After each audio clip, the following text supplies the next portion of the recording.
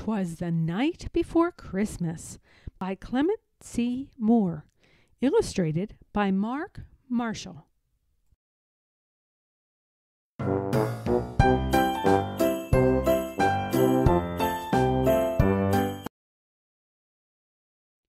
"'Twas the Night Before Christmas by Clement C. Moore, illustrated by Mark Marshall.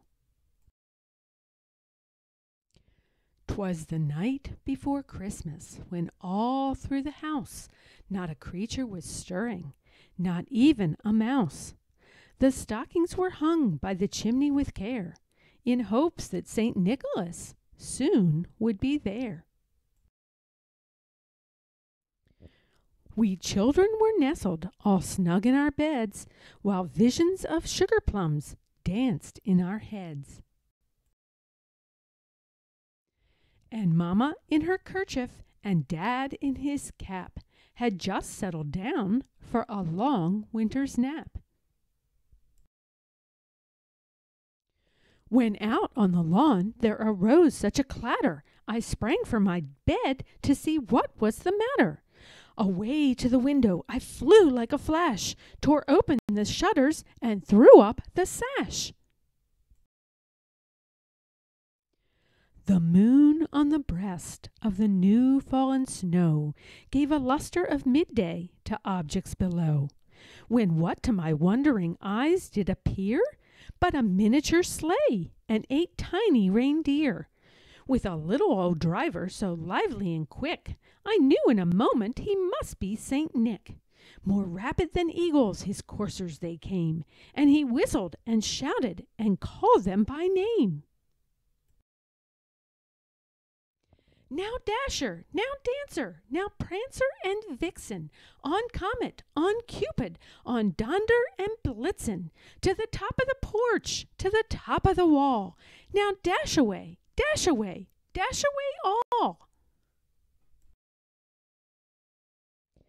As dry leaves that before the wild hurricane fly, when they meet with an obstacle, mount to the sky, so up to the housetop the coursers they flew, with the sleigh full of toys, and St. Nicholas too. And then, in a twinkling, I heard on the roof the prancing and pawing of each little hoof. As I drew in my head and was turning around, down the chimney St. Nicholas came with a bound. He was dressed all in fur from his head to his foot, and his clothes were all tarnished with ashes and soot. A bundle of toys he had flung on his back, and he looked like a peddler just opening his pack. His eyes, how they twinkled, his dimples, how merry. His cheeks were like roses, his nose like a cherry. His droll little mouth was drawn up like a bow, and the beard on his chin was as white as the snow. The stump of a pipe he held tight in his teeth, and the smoke, it encircled his head like a wreath. He had a broad face and a little round belly that shook when he laughed like a bowl full of jelly. He was chubby and plump, a right jolly old elf, and I laughed when I saw him in spite of myself. A wink of his eye and a twist of his head soon gave me to know I had nothing to dread. He spoke not a word, but went straight to his work, and filled all the stockings, then turned with a jerk, and laying his finger aside of his nose, and giving a nod, up the chimney he rose.